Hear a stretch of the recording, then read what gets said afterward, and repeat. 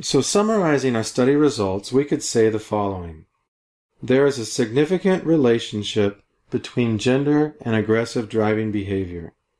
And then next we have our chi-square, and we have a 1 reported, and the 1 corresponds to the degrees of freedom. And then next in parentheses, using APA format, we put the N, the sample size.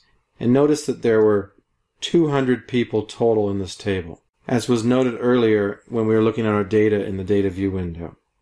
And our chi-square test is equal to 7.79, rounding to 2 decimal places, which you can see reported here under value for Pearson Chi-square. And finally, our p-value was equal to 0.005, and we saw that reported under the asymptotic significance column. While we said that there was a significant relationship between gender and aggressive driving behavior, we could add the following sentence to provide more detail about the nature of the relationship.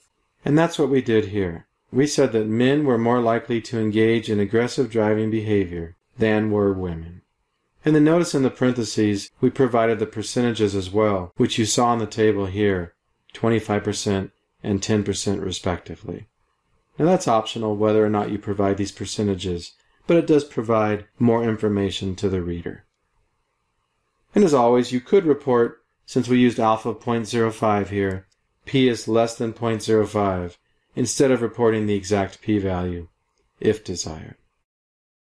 Next, we'll briefly discuss the effect size for the chi-square test of independence. And the effect size is given by Kramer's phi, and that applies to tables where at least one variable had only 2 categories. So for example, a 2 by 2 table, that's how that's read there. 2x2 is read as 2 by 2. So this is a 2 by 2 table as we have 2 categories to gender and 2 categories to aggressive driving.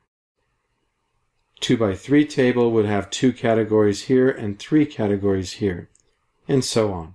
As long as one of your 2 variables has 2 categories, then these effect size standards I'm going to describe next would apply.